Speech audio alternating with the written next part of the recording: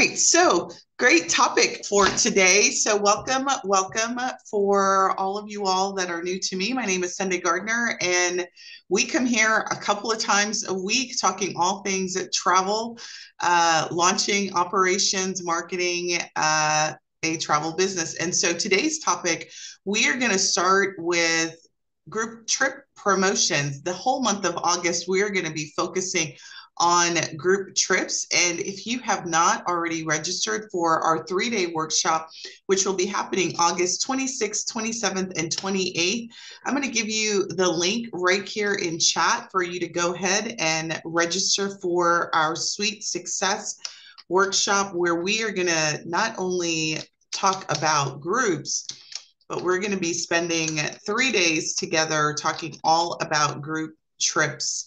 And hold on, I am not good at multitasking. I should have had this already ready, but I am going to put that right here in so that you can sign up for our workshop. So funny, I was playing with Zoom, and now I've got this feature on that I cannot figure out how to turn off. But while I try and figure out my life, you guys tell me in comments, how many of you guys have group trips planned for 2024, or have you already started planning for your 2025 group trips? Let me know in comments if you have. Where are you planning to go? What are you planning to sell? What is your group trip that you're getting ready to focus on and want to learn how to promote and sell out of? So we are actually headed to Bali in 2 days, 3 days actually. All right, so we've got Bali in Japan, which is great. Scotland 2025, Italy, Greece, and Barbados. Italy, Napa, just launched 2025. That is correct. I mean, we are in the 8th month of the year at the time of this recording. And so if you are not planning for 2025, you're a little behind the 8 ball. So it's obviously not too late to start planning your group trips or your signature itineraries, but we are the kind of business that needs to be at least 12 to 18 months out in terms of promoting travel and trips that we are selling. So you guys have some amazing destinations planned. Super excited for all of you all. Tell me in comments kind of what are your general ways that you promote your trips now? How do you do it? Do you use social media? Do you do email marketing? Are you doing ads? Are you doing all of the above? Right? And what we're going to focus on today is really some organic strategies that you can utilize to help promote your trip. Because what I like to always say, don't create a thing without promoting that thing, and don't promote the thing without tracking the thing. So we want to always be in a promotion spirit when we create a thing. And so when you create your group trip, it should be all about ongoing promotions of that trip. Promotion cycles. How many of you guys know what a promotion cycle is and that you follow it? I remember when I first learned what a promotion cycle was, it was probably in 2020. I had been marketing and knew about advertising, but I didn't really understand the concept of cycles. That I understood that I should promote a lot, but I didn't really understand the sort of psychology of promotion and the frequency by which we should promote. Just give me a number. I love interacting with you all. So just give me a number and tell me how many promotion cycles or times do you promote your group trips? So for us, we promote, when we do a group trip, we plan for at minimum 4 promotion cycles for that trip, not to mention ongoing promotions or visibility that we give our trips. We pretty much give them visibility in our newsletters. We give them on our websites. So we have sort of standing visibility that we do for our trips, but we have at minimum 4 cycles that we do. I call it our early bird. And then we usually, once we launch a trip, we start every other month promoting that trip. So we're every month promoting some sort of trip. Heard of it, but haven't applied it to my travel business yet. social media, word of mouth, video, social media, and no ads. Okay. All right. Well, today what we're going to do, we're going to dive in, and first I'm going to teach you about what a promotion cycle is. And then I'm going to give you 3 quick strategies. And then I absolutely want you to register for our group trip setup. It's groups, setup, and management Sweet Success workshop that we're having August 26th, because 3 days we're going to be focused on that topic and really helping you craft those signature trips, promote them, and make sure that you have the right tools in place. All right, so let's first do a little screen share. Let me make sure I have my my screen available and ready to share to you all. Let me share my screen so we can talk a little bit about what a promotion cycle looks like and what you should be doing in said promotion cycle so that you can ensure that you get like the hype, right? Before I like even dive into this, it made sense when I learned the promotion cycle. How many of you guys are Apple users? Before I even share, like how many of you guys have Apple phones? Do you have an Apple phone? Right? I'm not a fruit user, but I am very familiar with Steve Jobs, and I am very familiar with Apple's marketing tactics. And the first thing that they do when they get ready to launch a new Apple phone, a new device, is they do what's referred to in the marketing space as a pre-launch. Right? They get you all hyped up around the anticipation of this new thing that they're going to do. How many of you guys are familiar with that, right? So, they built up this energy. They spend a lot of effort and time building up the excitement around the drop of their fill in the blank. It doesn't matter what it is, right? The new version, the new widget, the new ear pods, it doesn't matter. They do a pre-launch and they get you hyped up about this new thing. And what they create is what's referred to is sort of this fear of missing out. Have you guys ever heard of FMO, which is fear of missing out? And you don't want to miss, if you're an Apple user, because they've got a huge community of people that love their fruit devices and all that they have to stand for when it comes to their devices, their gadgets, and everything. So their community is excited about this gadget dropping. But it's all by design, the way that they do this. The way that they do it is they let you know it's coming soon. They don't just say, okay, now you can get, version 2055,000 million, right? They say it's coming soon. They do like marketing around the gadget, and they make you feel like if you're not the one that has this new fill in the blank Apple, whatever, you're missing out. And all of the Apple users who they want the new version, it's all marketing, right? They want this thing that's the new version. It's all marketing, and you can do the same thing. And so now I'm going to share the cycle. I wanted to give you that example because Apple does it well. They do the whole launch well. I'm going to give you something that's related to the travel industry that I thought was amazing. So I want to say it was last year, or maybe it was 2 years ago. Was it Norwegian, or was it, I think it was Norwegian.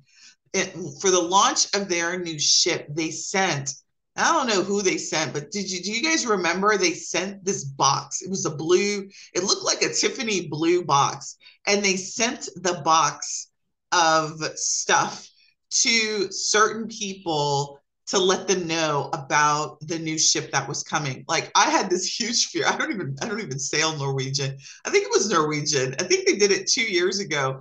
And they sent these blue boxes. And so there's all these people with these blue boxes doing these reveal about the box, and it was about the new ship that they were launching. And that's called an announcement. And so let me now share my screen, because that's exactly what I want you guys to start doing when it comes to launching your trips. And so this first step in the promotion cycle is all around the excitement, building up excitement around your trip. letting people know that it's coming, that they can't buy it now yet. They can't even get in on it yet, but you are only talking about why it's thebomb.com, why your ideal audience would love to be there, and how if they aren't on that trip, they're going to be missing the time of their life.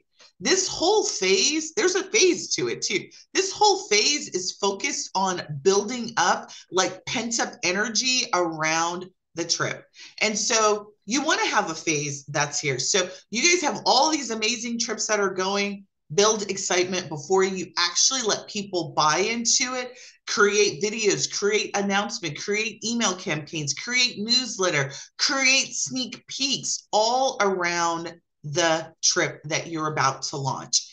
And then we actually announce it. So we give people a small window of opportunity for which they can then buy. And then all of the people that buy and opt into the trip, we celebrate them. So we talk about them on our social media platforms, on our YouTube channel. We are talking about all of the people who've taken advantage, because that, even by talking about the people that have taken advantage of it, creates another sort of frenzy of missing out that buyers don't want to miss. Oh, Jane bought the trip to Africa. Well, why aren't I buying the trip to Africa? Why am I not going to Africa like Jane, right? So the idea is to celebrate those people who've made the investment or taken advantage of it.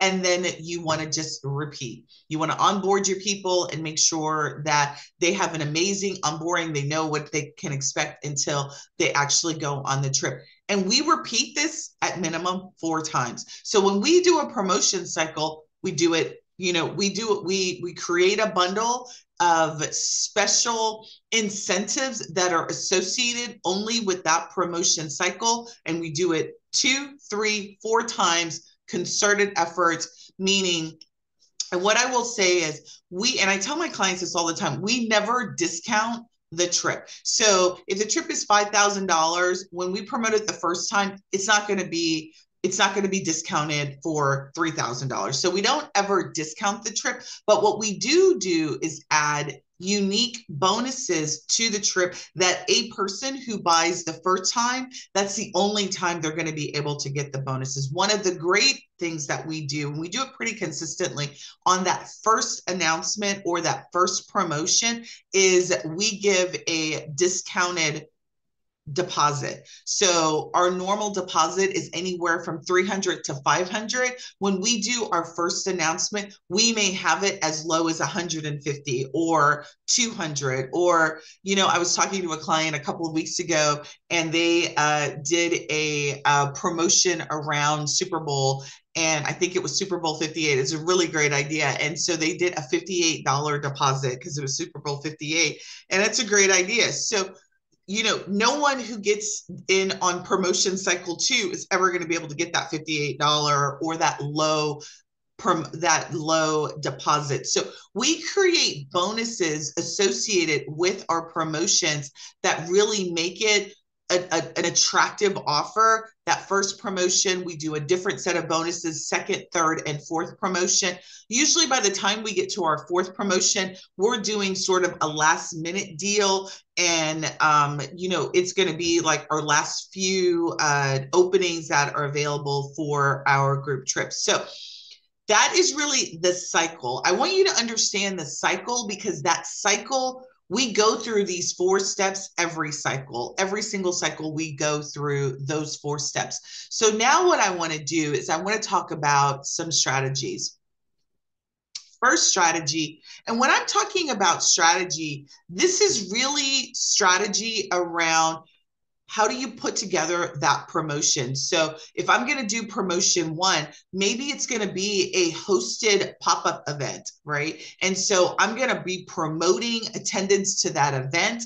And then I'm going to talk all about the group trip unveiling. Maybe the end, part of that event is to unveil the group trip and then talk about the great bonuses that are available for this particular promotion. So When it comes to promoting your group trips, if you have a themed, maybe promotion cycle one is going to be a themed pop-up where you're going to do an event, let's say 18, like, so let's say you're doing 2025, it's August, and you're selling trips for Christmas market 2025 next year, and you start promoting that now. I would do a back to school pop-up event or a meetup to talk about the Christmas market, because this is a perfect time to be talking about Christmas.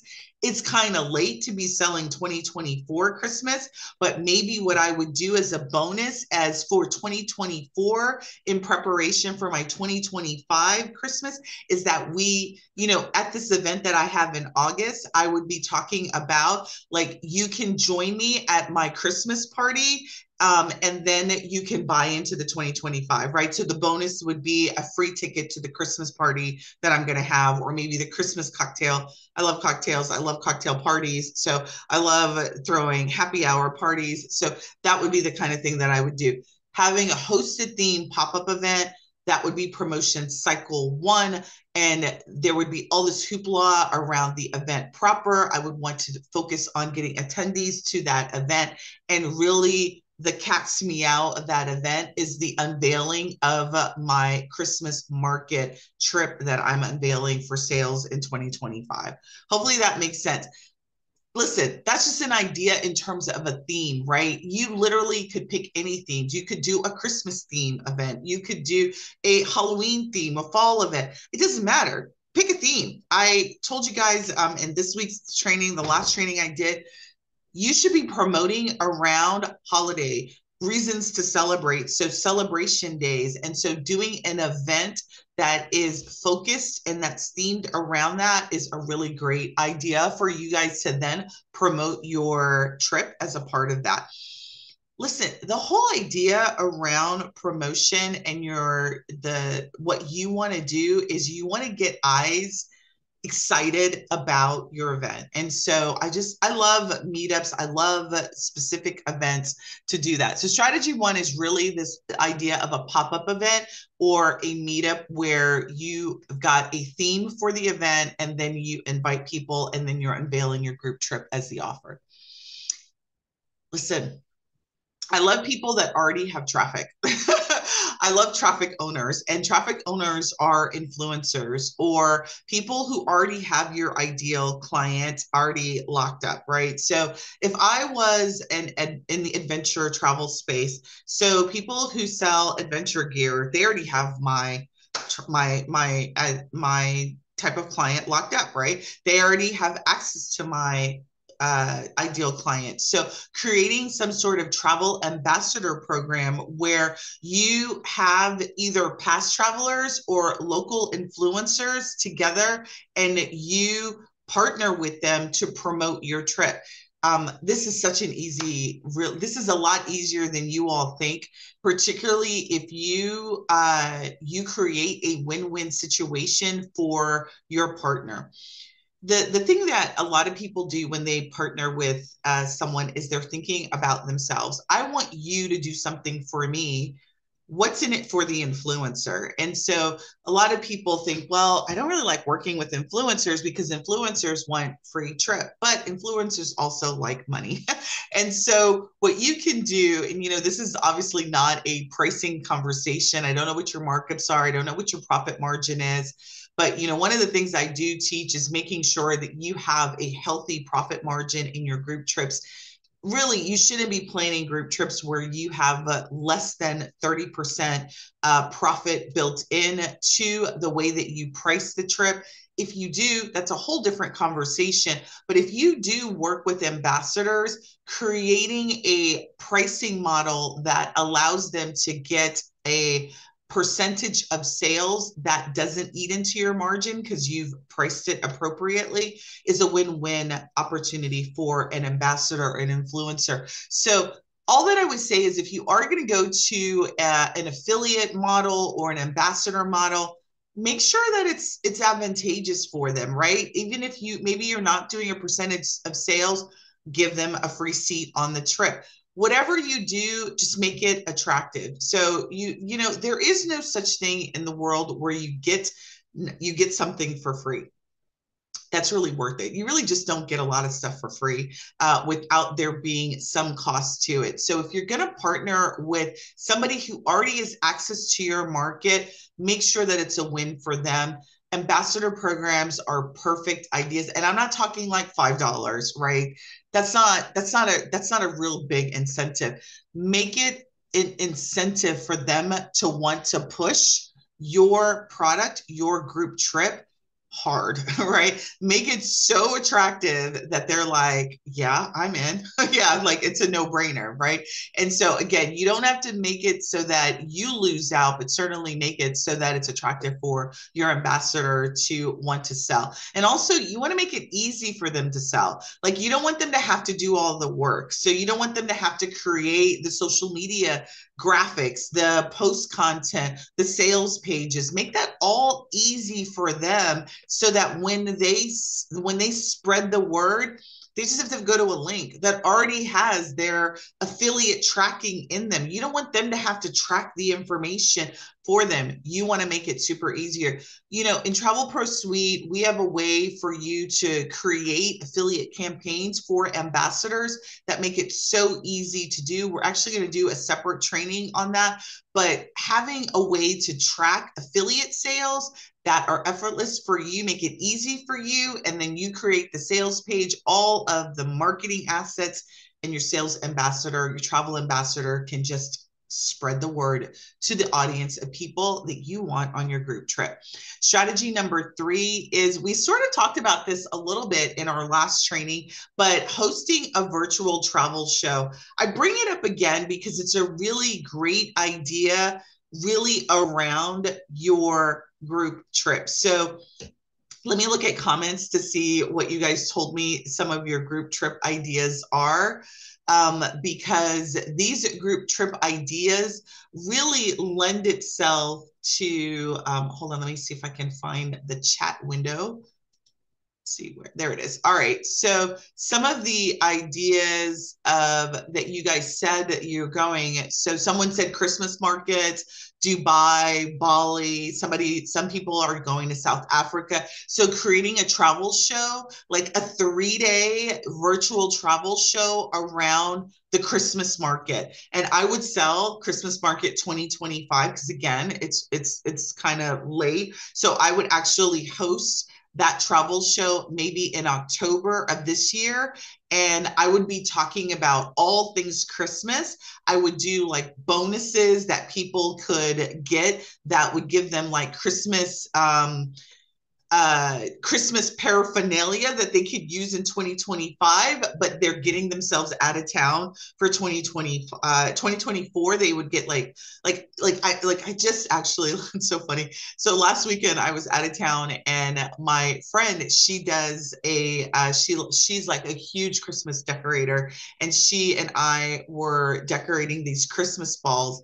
And so I have this vision, like if you did a Christmas virtual travel show for this season, your travel show could give away Christmas ornaments, right? And that could be the bonus that you give, like unique Christmas bonuses that maybe touted the market that you were selling. So like if you're doing Christmas river cruises or Europe and Christmas, it doesn't matter, wherever you're doing Christmas, I would do Christmas balls as giveaways. And I swear, I'm sure you could find stuff on Etsy or Temu, what is it? Temu, Temu, all sorts of paraphernalia that you could give away at pretty low cost and do that as a part of your travel show.